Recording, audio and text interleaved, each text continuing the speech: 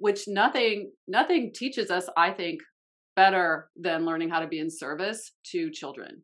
Mm. You know, I've often said, because I sit with many women of all ages, but have really come up, you know, anywhere from like 28 to 65 women find me, but I have often held a point of really supporting women as they move, I would say, through change, through transition, you know, 38 into 43, 47 into 53. Like I definitely hold that point, but I also have ended up holding a lot of women through that place of pregnancy and birth. And what I have learned is that the more that we can show up as we are, take it step by step by paying attention to our body and remembering ourselves. And there's no greater way, I think, of doing that than being in service as a mother. We're girlfriends of a certain age. In midlife, we got a lot to say. So let's get loud. We won't fade away, 'cause we're girlfriends of a certain age. Hey, girlfriend. Hey, girlfriend. Happy Monday. I'm good. You know, we were dancing with technology. You know, it happens, but we made it work, right? We did, as part of the gift of coming together and figuring it out. And that's, to me, that's so much about the girlfriend path and what we're doing here together. Absolutely. Absolutely. Yeah. Well, I got a little confession to make. I'm kind of fangirling over here today about our guest, because she's someone who I hold very near and dear to my heart. And so I feel like this giddy excitement about sharing her with all the girlfriends. And I know you've gotten to get to know her a little bit. And I'm pretty excited about this idea of who are we as mothers in midlife? Absolutely. It's a question I ask myself every day. Yeah. It's huge. It's huge. It feels like a big opportunity. So I'm excited to introduce our guest today. Her name is Staci Boden. She is an energy healer, a facilitator, a spiritual mama, and the author of the amazing book, Turning Dead Ends into Doorways, which I have read twice. So I highly recommend it. For over 20 years, she's been teaching badass, heart-centered, empathic women to follow energy with practical wisdom to navigate anxiety, improve relationships, embody leadership, make powerful decisions, and create amazing work. Currently, Staci hosts a podcast. She sees private clients, holds women's dance ceremonies online, and she mentors recovering type A change makers, teaching them how to follow energy and let go of control and embrace a more resilient and joyful power in life and work. And you can visit Staci at dancing-tree.com. Of course, I have her link down below so you can learn all about her. And I have to add in a little personal piece, which is that I've known Staci for almost 25 years. I've done some of these dance rituals and ceremonies with her. She's mentored me in a leadership capacity around some of that ceremony. And she was also my doula for my first baby. Oh, for Elliot. For my Elliot. And so I have this beautiful history with Staci, and to now be dancing with her in this capacity as podcasters and approaching this from this very girlfriend perspective here on our podcast. So Staci, welcome to Girlfriends of a Certain Age. Well, thank you so much for that introduction. And I'm honestly trying not to cry right now because it's a lot of history. I was thinking about that too, that we go back over 20 years and all the different places. And I'm so honored to be here. I just love what the two of you are doing and creating a space to really, settle in and enjoy and get loud in our midlife capacity as women. I have been in service to women through my energy healing work for over 20 years. And so a big part of what inspires me to keep showing up is how much I absolutely respect and adore and love women. So, any way that we can support them in getting louder and bigger and relaxing more into themselves in midlife is amazing. And I'm on this journey with you because I'm 53. So I'm a midlife woman too. You are officially a girlfriend of a certain age. I am. Thank you. Yeah. Yeah. No, Staci, your work just sounds amazing. As someone who's coming newer to you, I really enjoyed listening to your podcast, which I believe is the same name as your book, correct? And it's just fascinating. I confess I went to the episode about the voice. I had to go check that out, and it was just wonderful. So what you're doing for women of all ages, frankly, is really meaningful work. Oh, thank you so much. It's really my honor. And yeah, it's my honor. It's my calling. It's not separate from being a mom. You know, I have two children. I've been married to my wonderful soulmate husband for 30 years now. And so we have raised two children together. I'm from San Francisco, Bay Area, and I currently live in Pacifica on the coast of San Mateo. And we had our kids young. And so I have a 27-year-old daughter and a 24-year-old son. And I would say being a conscious parent and being in a conscious relationship with my husband too, has really been the foundation of my life. And it's also been the foundation of my work because they came in together. I started developing and moving into my own training while I was literally pregnant with my daughter 27 years ago. So it's all related, and I'm happy to connect, with all of it to be in service to whatever it is you feel like your women, girlfriends, whatever you feel like they need to hear. I'm right with you. And I remember early on seeing how you were so much in the mothering phase. You had young children. And I remember wondering, how does she hold all of that? How is she holding such a big container for all of us to do this spiritual and emotional and sometimes even physical work? I remember even doing breath work with you. And then here you were going home to little children. And I had no children at the time. I remember marveling at how is she holding all of it? How, when you look back on it, how do you think of it? Well, I would say the root of my life is something called following energy. So that I consider myself to be a somatic energy healing practitioner, a guide, facilitator, spiritual mama, and really learning how to follow things step by step by step by step, get behind things like being in service to children, being in service as a mother, being in service to groups and individuals, has taught me, really how to show up and learning how to frankly do it in a way that I'm also paying attention to myself. What I love about following energy, it stems from earth-based ways. And it's an oral teaching that I received early on through the Center for Sacred Studies, which is where I did my training over 25 years ago. And the oral teaching is, don't get ahead of the energy. Stay behind the energy. And it's based on original peoples, which is really holding all life as an opportunity to grow relationship. So that has really been the foundation of how I live, how I teach, how I show up, how I learn to hold. And the more that we learn to practice, I would say, relaxing into the stretch of holding it all, which nothing teaches us, I think, better than learning how to be in service to children.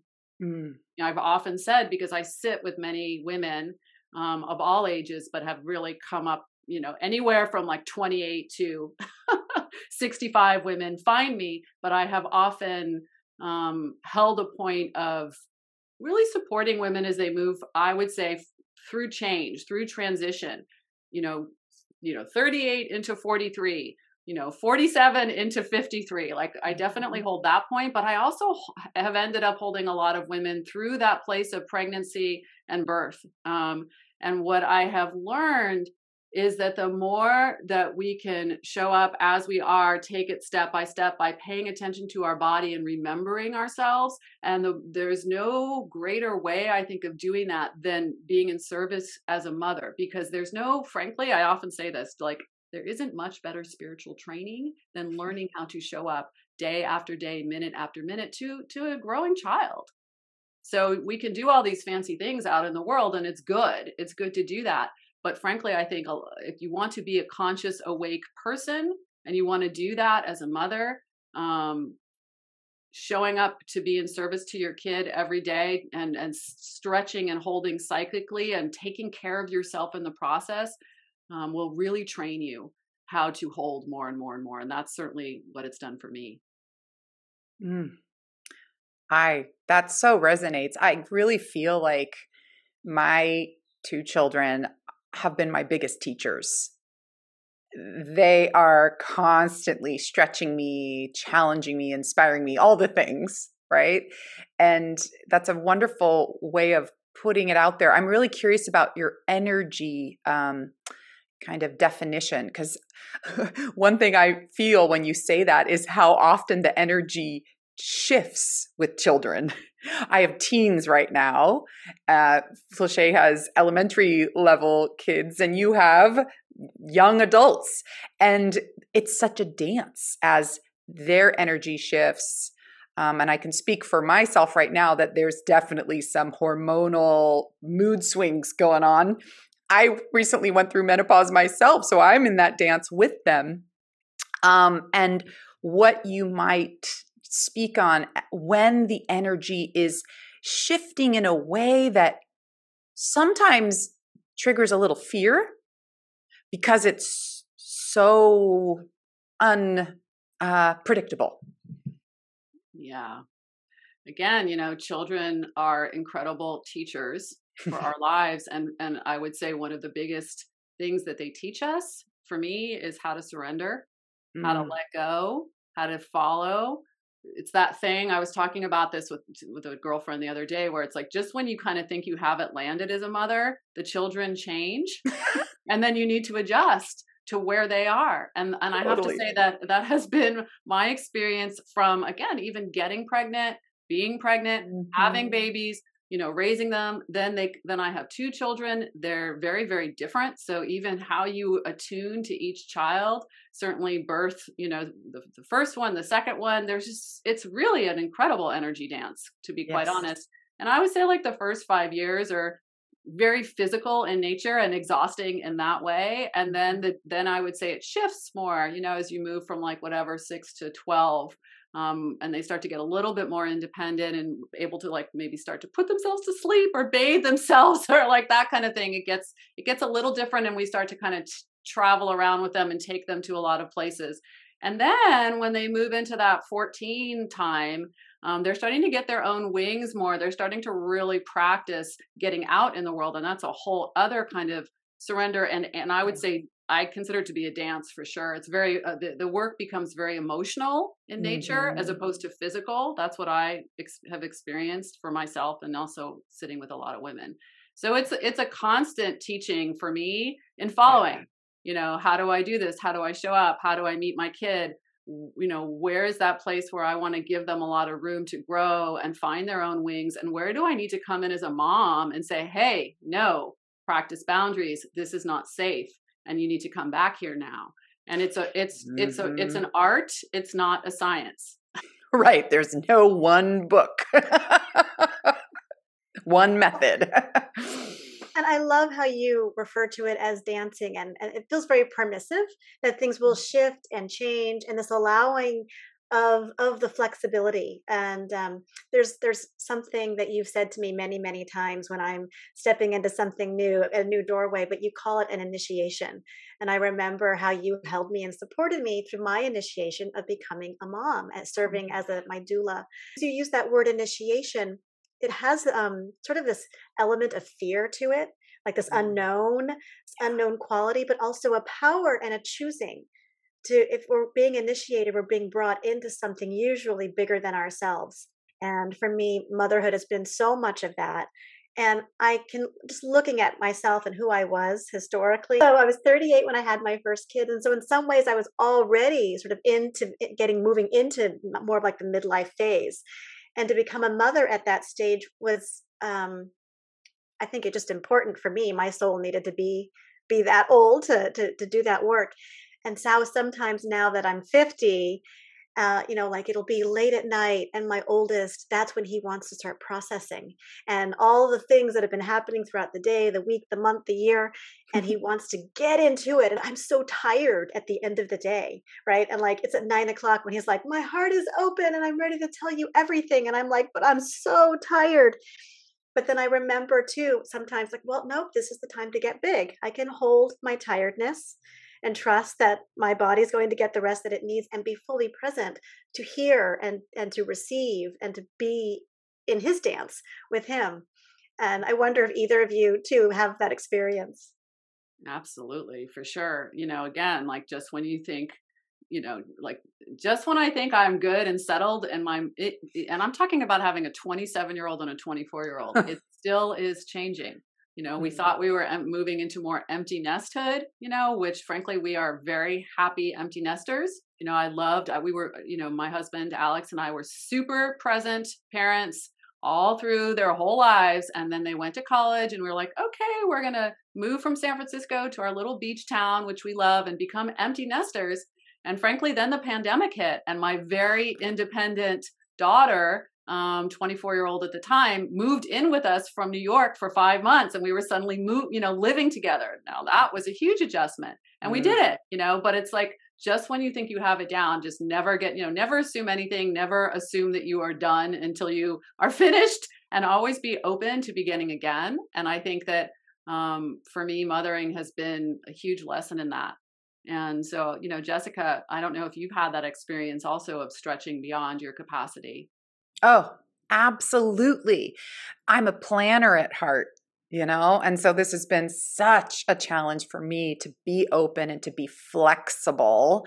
And I feel like that has been my teaching, is plan B is so often the way to go. And sometimes it's plan C and it's plan D. But I feel like it pushes up against an old recovering good girl tool that earlier in my life, when I didn't know how to navigate things, and frankly, sometimes as a survival tactic, really needed to plan to feel safe, I've had to kind of heal that. And I'm a work in progress. So just sort of, what we've had going on in our house a lot lately is this reoccurring virus that we keep sharing. It's not COVID, but my 15-year-old is in our home right now, sick, home from high school, right? And my younger son had a stomach thing. And just when you're going to think, okay, this is how Monday's going to be, curveball.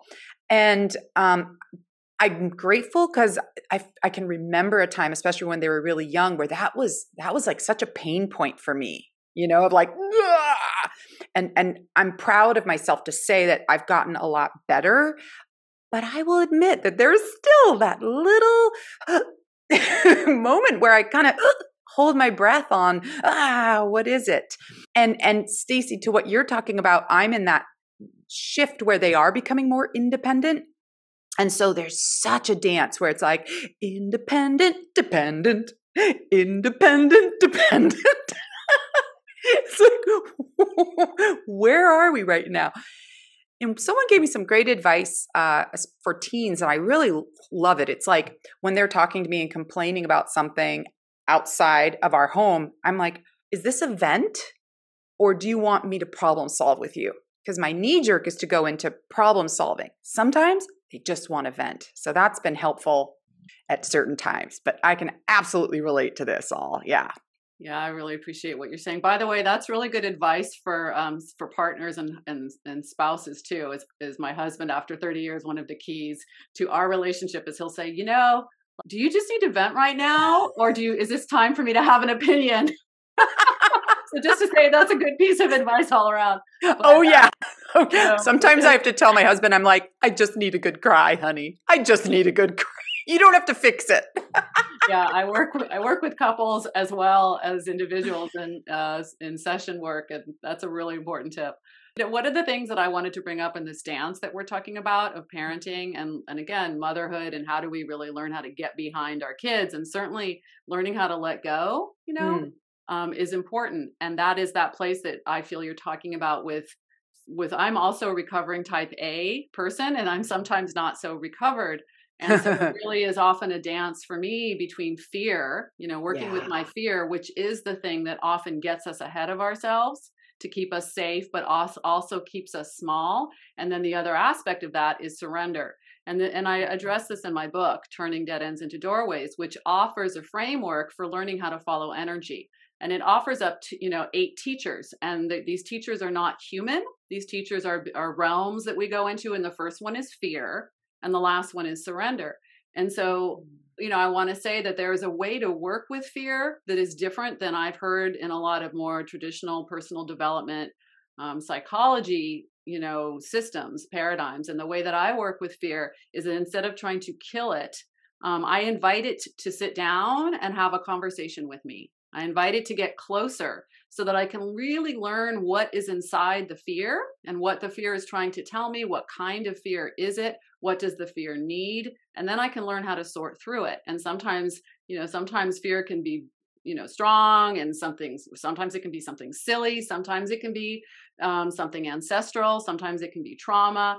And, and sometimes it can be a really small, scared, terrified part of us that needs love.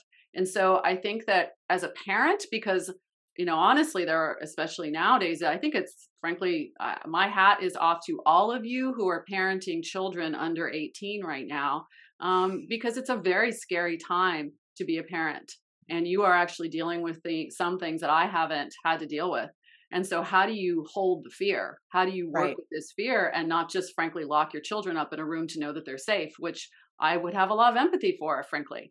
And for me, the ability to learn how to work with our fear, right, can help us, first of all, settle ourselves, come back to our body, come back to our wisdom, come back to our intuition, which is another teacher in my book, and also can help us make better choices, of like, wait a minute, is this really something that makes sense, or is this something that doesn't make sense that I need to loosen a little bit my strand of attachment? So I would say, like, learning how to show up these days with kids as a mother, working with fears is really an important step.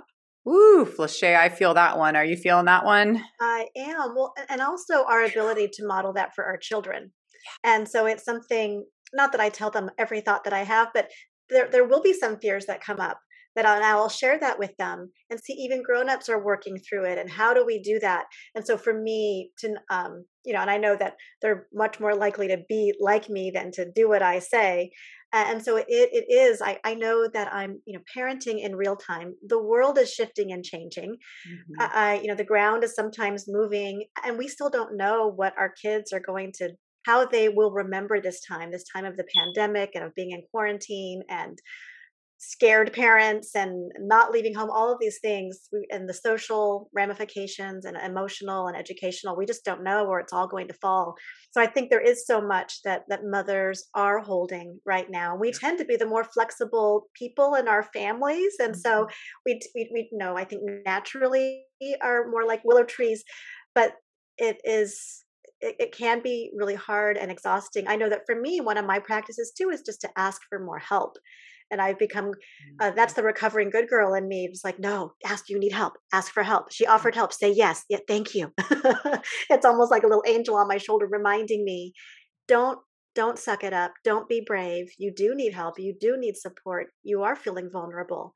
And that's been incredible. And there are so many people in my life who are available to help, who want to help. And me making room for that has also been very helpful.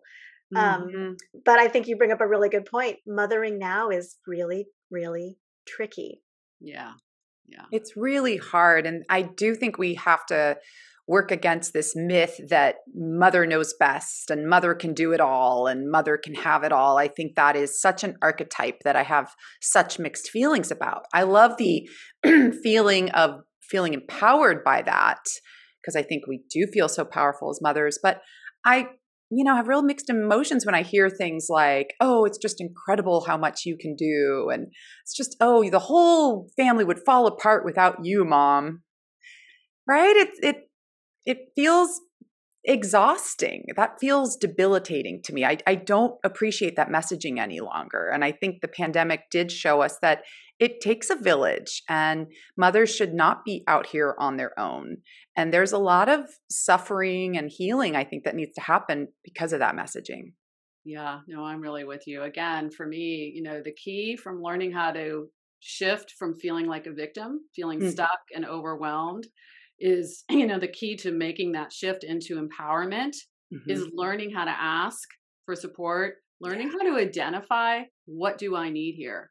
What do I need, and what kind of support can come and help me. And that is really, I work with a lot of women on transforming codependency, and I'm not talking about just transforming it inside of themselves, but how do you actually practice that in daily life?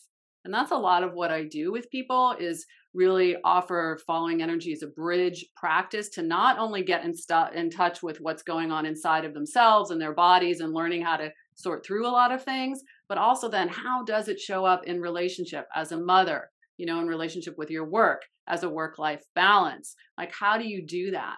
And so for me, all of this is to be practiced. And there's no greater way to practice empowerment through making choices, which is another teacher in my book. So yeah, that's the key. And I think that hopefully it's time to shift the paradigm of the should and feeling like a victim, or feeling like so many women are caught in that overdoing, overgiving, rescuing place. And it's not serving them, and it's not serving our children or our families for us to do that, because we just end up burned out and exhausted. And it's time to shift the paradigm. And I'm very committed to supporting all people in shifting that paradigm. I'm a hell yes to that. Yeah, I'm a hell yes to that too.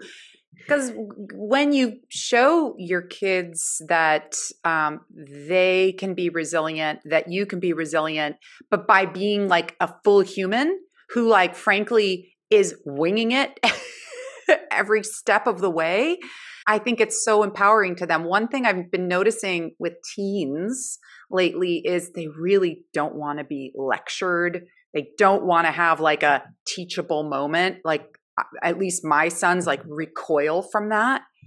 But what they do appreciate is when I'm honest about, like, frankly, the stuff that is messiest in my life. And it's a weird thing to reveal some of those things to them, but I'm noticing that is it. And the other stuff, frankly, they have to just kind of live through it. Like, there's moments where I'm like, oh my God, this could be so much easier if they did A, B, and C. But I'm like, it's not how I learned, So just sort of trying to like show them anecdotally, well, this is what worked for me. I tried this and it was a big old mess up.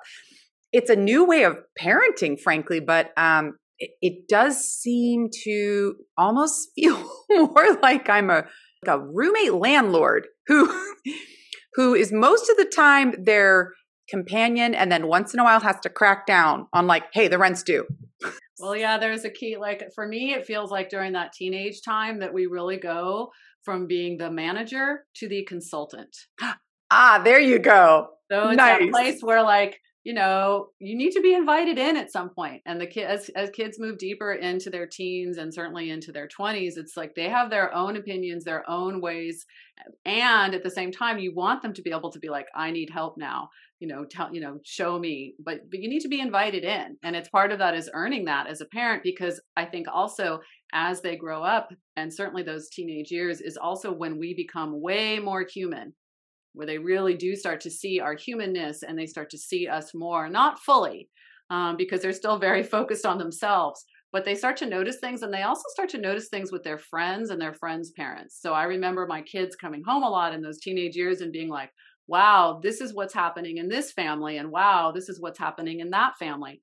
And I would say, like, again, something else that I think makes a big difference is a willingness as a parent, because there's that teenage energy that starts to come in where they really challenge us.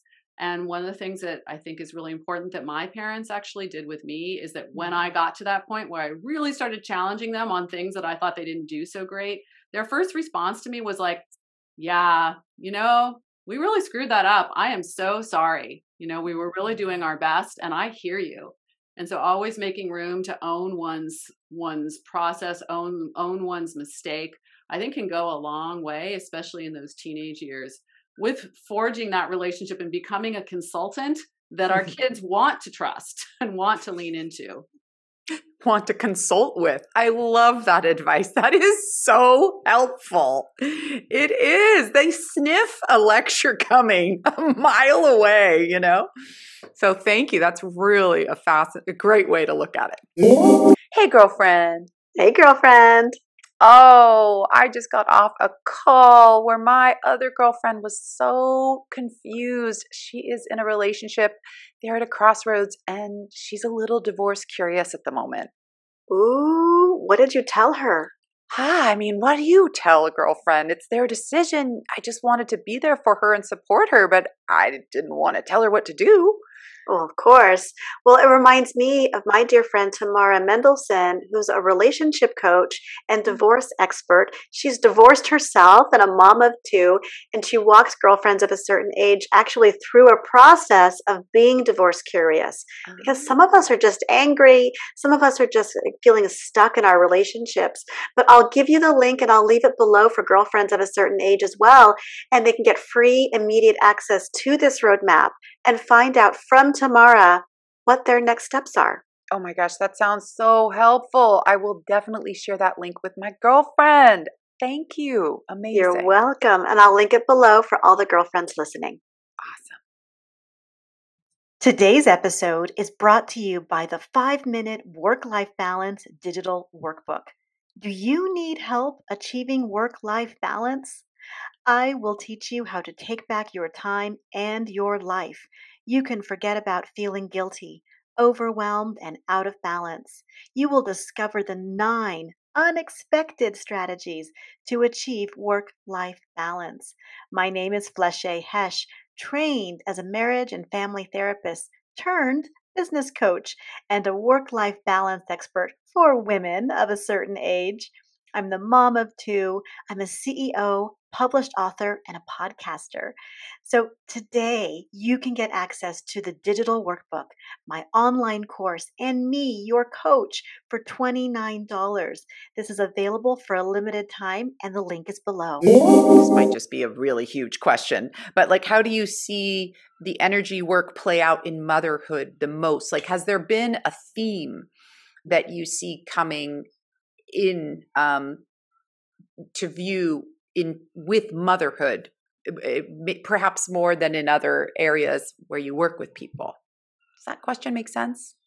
Oh man. Well, again, I think that if mothering and being particularly a more intentional mother, that's that you want to be a conscious mom, is your intention, then then I would say it's just an incredible path of empowerment all the way through. And so it's an opportunity to learn how to listen to yourself, to learn how to embody your power, and learn how to let go, learn how to work with your fears, learn how to practice awareness and choice. It is a path of initiation unto itself. Becoming a mom, again, even the moment you decide you want to open to pregnancy is essentially a huge moment of awakening and really learning how to step into the unknown, learning how to find peace and power and joy and pleasure inside the unknown. And mothering is a journey that will just constantly invite you to wake up. So and frankly, I think even if you aren't so awake, mothering will still wake you up because, because of the sheer exhaustion and because of how it is such an initiation into the center of who we are, I think. And so, for me, the way that I see, how doesn't energy show up in our mothering, learning how to navigate energy, because not only are you, being in service to a child and needing to do that physically in tangible ways that are so exhausting and so consuming, but it's also like, where else do you have your heart on the outside of your body with how much you love your children, right? So that is huge. And then bring into, how do you take care of yourself? How do you do it without losing yourself? Because it is so consuming. How do you practice balance in honoring what you need and learning how to listen to yourself and showing up for your child? And then, of course, there's our society and all the different ways that we, that comes with such a big should, and frankly, how disempowering our society has been for women in relationship with their bodies, in relationship with their choices, in relationship with all sorts of things. So for me, learning how to work with energy is not some woo-woo thing these days anymore. To me, learning how to work with energy, it's just that just as we grow social and emotional intelligence, energy matters. and that it's time to really, and I think thank God, our culture and our, at least, the people that I know are really stepping into the importance of learning how to read energy inside of ourselves, but also in life situations, read energy in groups, read the energy of our children. And so how doesn't energy work show up with mothering? It shows up in all aspects of it. And frankly, it's almost like, instead of just relying solely on the smaller box of ego or the smaller box of our society, if you actually start to open to larger listening, like learning how to work with energy, it's going to expand your choices and expand your power too, expand your support, because it's not just about you and yourself in your little box anymore, but actually growing wider to receive the wisdom that can come when we start to listen to how energy may be trying to talk to us and help us. You say that so beautifully. I feel so powerful now. And it reminds me too of the theme we keep bringing up, this recovering good girl, the good girl, the letting her go. And I know that the more I can let her go, the more I can actually be present.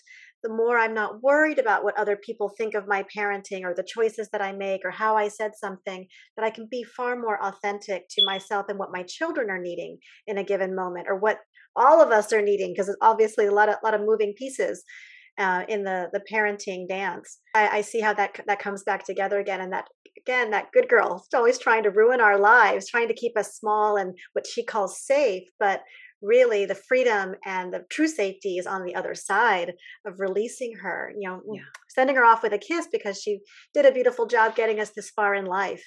And it's time to cut down on the noise so we can hear what is needed in a given moment. I love that, Felicia. To add on to that, the idea of like a recovering good girl mother and all of those, societal pressures that we feel as a mother. I feel like every time I catch myself kind of looking outside of myself for like how I should be as a mom, that's where I get lost. I get stressed out or really fearful. And it's when I go inward and really kind of draw on that power that we're all speaking of right now. Wait, what works for me? Hold on. What do I need right now? What does my family need right now? That, I think, builds up this recovering good girl muscle. And I think a really kind of recovering mother muscle. I'm reclaiming my power. I'm letting go of all of these outside pressures and looking inward has been a huge awakening. So I think we understand that as mothers, but I think we get tested on the daily about that practice. And in real time. I'm often struck by, oh my gosh, this thing is happening in real time and I need to respond, not cause damage or trauma, but, at least not intentionally. And I'm often thinking about this. Okay, this is go time, Felicia. This is go time. This is not a rehearsal. Not a rehearsal. Well, and two, one of the things that I've been very present to lately in my motherhood journey is how much generational trauma I have now become so much more aware of. And not that I think I can erase all of it or take care of all of it in this lifetime, but there's certain garbage that is present that my kids don't need the full extent of. And that if I am able to do some of that healing work, I know that has a ripple out effect too. That's, I think, partly why I love working with moms so much, because when you teach a mom something, she teaches her children, and they bring that information into future generations. It really is like throwing a pebble into a lake, and that you're touching so many people because we do have that ability. We have that capacity. I want to give a quick shout out to my mom as well, because it wasn't until I became a mother that I recognized what she managed to do as a single mom for the first several years of my childhood. I think she is a superhero. And I don't mean that in a cliche kind of mom superhero cape. I mean literally. And I would say it all the time. I don't know how you did it, Mom. I don't know how you did it. But she did it.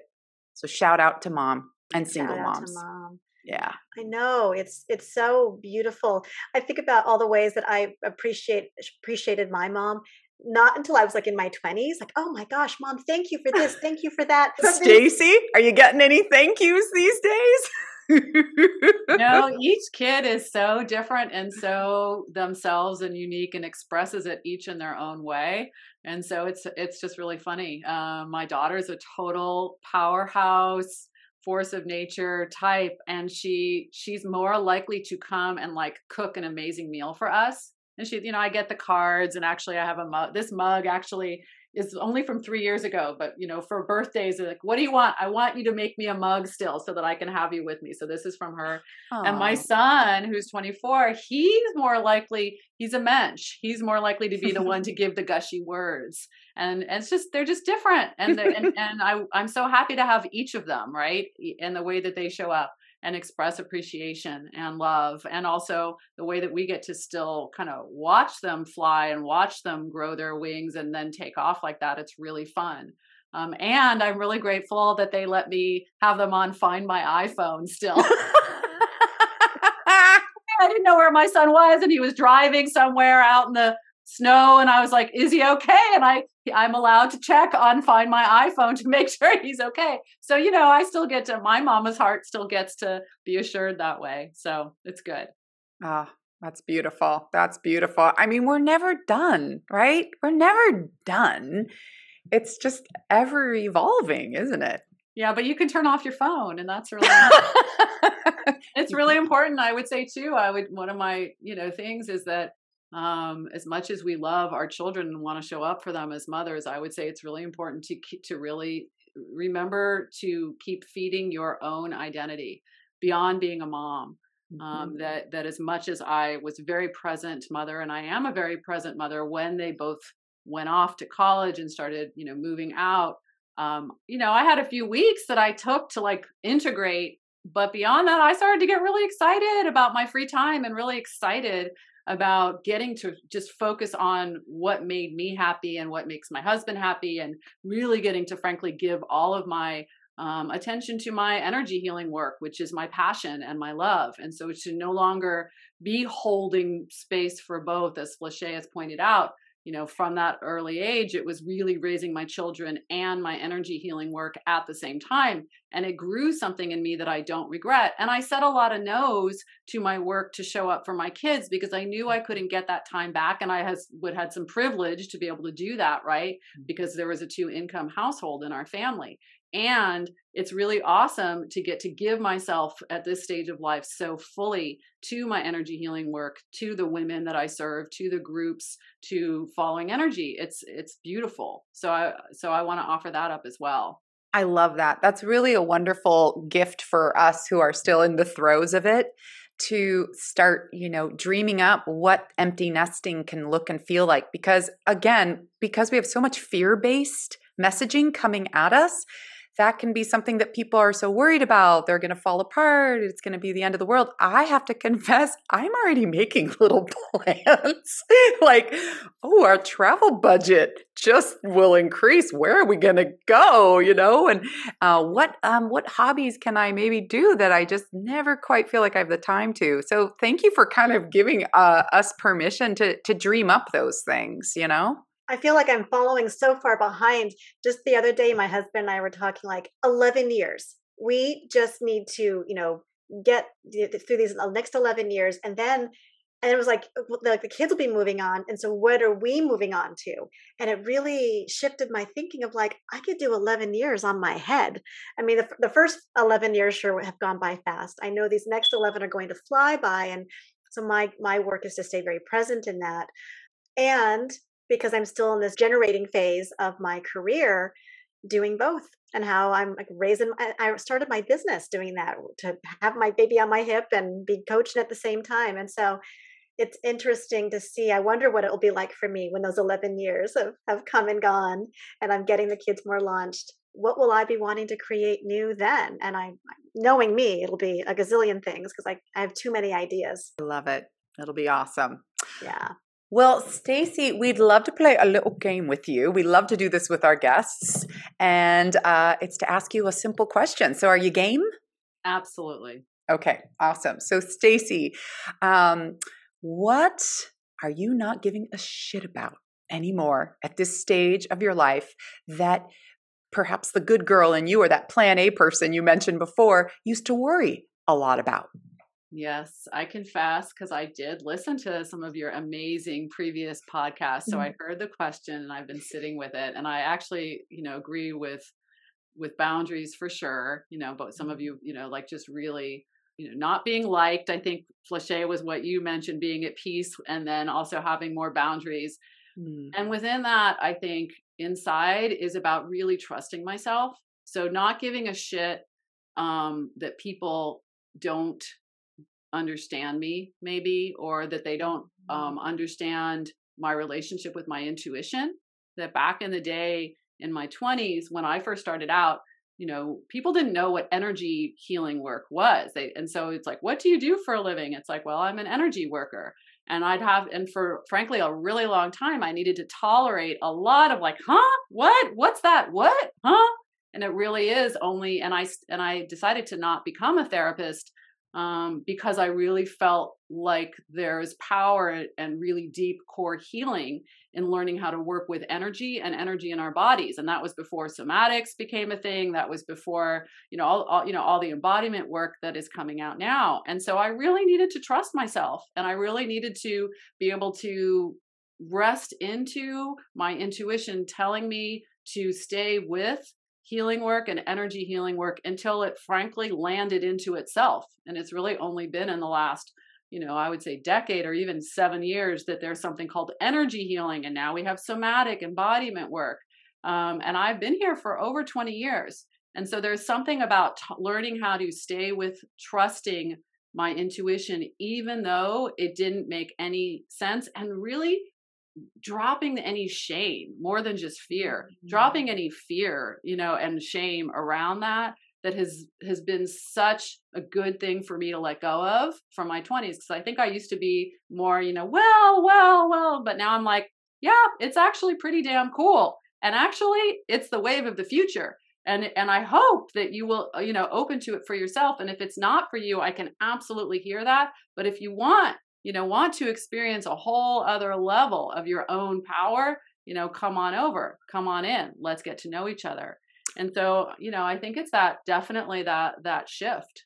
Okay, we got to snap to that because it's all around now. Energy healing, the body keeps the score, all of this research coming out about how much we're still holding on. And after the pandemic, we all absolutely get how crucial this is. So for you to be a young woman and to get challenged like that and tested like that, I mean, I can relate as a creative person, like you went to theater school? Wait, what? All that kind of stuff. But the fact that you had kind of a calling that so many people couldn't understand and were reflecting back, testing questions, and I can imagine a lot of negative judgments. And for you to be where you are today and to be like sharing this, I already feel all this energy shifting around in our group. And I really do believe that people who are listening to us right now are feeling it as well. I feel like there's a huge kind of communal sigh coming from mothers. And I just want to thank you for really, truly being that badass young woman who was able to do that. Honestly, it was always motivated by love and service, and, really wanting to support women. And that's also why I was a birth doula, because I also agreed with, Flachet, that if you empower a woman, who is the nexus of her family, regardless of what kind of family she's in, whether she's in a, all sorts of, kinds of family, that it is the power to change the world. And I think that it's more important now than ever for women and for midlife women, because we've lived a long life now. And it's time for us to really rest in our power, because frankly, we are at a moment in our collective, especially in the United States, but across the world, where women are continuing to be disempowered. So we really need to learn how to relax into who we are and speak from that place, and do it in our own way, so do it in our own way, do it through pleasure, do it through play, do it through, speaking up. Doesn't have to be in a, very aggressive way, unless that's how we do it through podcasts. Right, exactly. And invite people in. But I think it's really important for women in midlife to let all of that shit go, frankly, and just to fully realize how badass we all are, because we're still standing here. The fact that we're still here in this moment and that we are showing up as mothers and are taking care of ourselves and our families, that is the definition of badassery as far as I'm concerned. And the world needs us and needs our contribution more than ever. So I'm so happy to get to support that. I'm so happy to be here with both of you and just really appreciate the invitation to sit with you. And I just love what you're doing. So thank you. Thank you for being here with us. I mean, and the words you're speaking are so powerful. And I know many a girlfriend right now is leaning forward. How can I get me some of Staci? So will you tell us how women can learn more about you and learn a little bit more about your work? Thank you. Yes, you can go to my website at www.dancing-tree.com. And I am offering a mini course. So it's a mini course. It's actually videos with me, which is how to start following energy. And so I lead people through a process of learning how to connect with yourself, learning how to identify a need, learning how to work with a fear. And it's a week of a video mini course with me that you can sign up for if you go to my homepage. And also if you just go to dancing-tree/free, then you can also sign up. And I'm very available. I actually really love connecting with people. So if you go to my website, you'll find all sorts of videos and ways to shoot me an email. And I'm always happy to do a 20-minute Zoom and connect. And I offer individual sessions. So I work with people that way. I actually do couples work. I hold women's dance ceremony. I have a book. So there's lots of ways to engage with me. And I see people virtually as well as in person on the Pacific Coast in California. And you'll find all of those links down below in the show notes. So if you're frantically writing those down, just scroll down below and you'll see all the ways to reach out to Staci. And wow, I am leaving this conversation about motherhood and midlife feeling calm and feeling seen. I feel like there's a collective seeing that you have graced us all with, Staci. So I just thank you so much for joining us, girlfriends, and chatting with us and bringing your wonderful, big, bright spirit with you. Thank you. Thank you, Staci. It's been wonderful. Thank you so much for having me, and blessings on this amazing journey of this podcast. I hope it just flies high and I trust it will. Oh, thank you so much. Thank All right. you. Until next time. Bye, girlfriends. Thank you for tuning in today to Girlfriends of a Certain Age podcast. Do you have a girlfriend who needs to hear this message? Share this episode with her. She will love you forever. If you enjoyed today's episode, please subscribe, rate, and comment wherever you get your podcasts. Stay tuned for more episodes where we discuss more hot topics about girlfriends living their best lives. You can follow us on Instagram, YouTube, and girlfriendsofacertainage.com.